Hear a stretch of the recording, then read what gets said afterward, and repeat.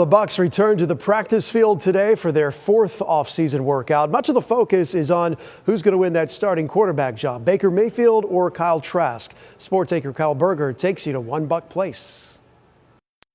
All the buzz and all the predictions during the Bucs offseason is that Baker Mayfield will come in and be named the starting quarterback. Yeah, he has the pedigree, he has the experience, but don't count out Kyle Trask. Trask has yet to start a game in the NFL, mostly serving as a game day inactive behind Tom Brady last season. But the coaches have constantly praised Trask for getting better and throwing the ball with more conviction. Well, he's getting the reps. When you get more reps, you get more confidence, obviously, and rightfully so. With Tom there last year and Blaine there, he didn't get the reps he should get. He's getting a lot of reps right now. Since being drafted in the second round in 2021 out of Florida, this will be Trask's first true chance at playing time in the NFL. Going in my third year, just feeling a lot more confident as a player. Really been, dialed in off the field.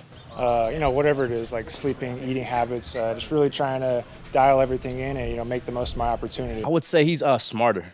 I remember facing him early on. There's still some things he needs to work on, but I feel like he's getting the game more mental-wise. The Bucs are in a position to surprise people this season, and it's all going to come down to quarterback play under first-year offensive coordinator Dave Canales. This new scheme allows you to get outside the pocket, use your legs more.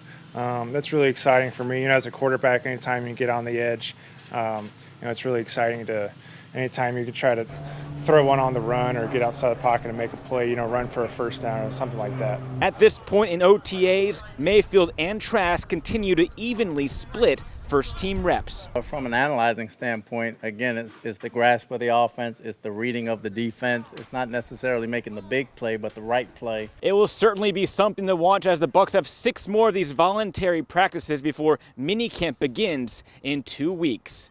In Tampa, Kyle Berger, ABC Action News.